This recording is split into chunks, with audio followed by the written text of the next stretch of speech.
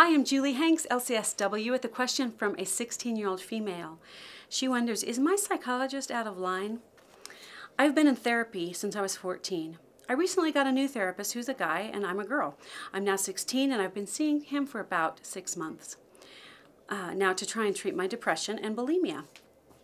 At first, I really liked him, but a couple of months back, once he'd gotten to know me better, he started touching me. And in no way do I mean sexually, but I don't like being touched by anyone. One time he put his hand on my leg and I asked him to back off.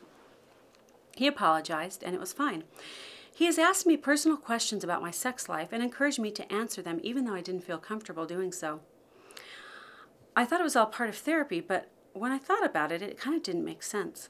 I thought this man was a genuinely nice guy, but now I don't know whether he is a creep or if he's just an open person. He said he looks forward to seeing me every week because he thinks of me as a friend and that he can relax. He's told me heaps of stuff about his family, showed me pictures of his kids. He's told me about his past. I don't know, maybe it's just me, but that kind of stuff doesn't seem normal. But he's such an understanding guy, not your average creep, and I really do like him. He's probably the best psychologist I've seen.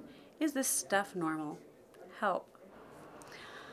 I think with this, you really need to trust your gut. I'm glad you wrote in. There are some definite red flags here, things that are not appropriate for a therapist, let alone an adult male therapist with a 16-year-old young woman. So trust your gut, talk to your parent or parents about your concerns, and it may be time for you to find another therapist, even though he's a good psychologist and a good guy.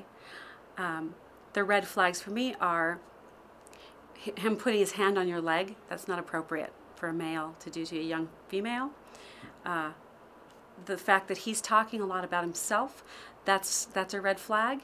While some self-disclosure is normal, it needs to really have a purpose that benefits the client, not benefits the therapist. And the fact that he says he considers you a friend and that it's a time he can relax, it's not a time for him to relax, and you're not a friend, you're a client. And those are really different. So definite red flags, talk to your parent, and I would suggest changing therapists and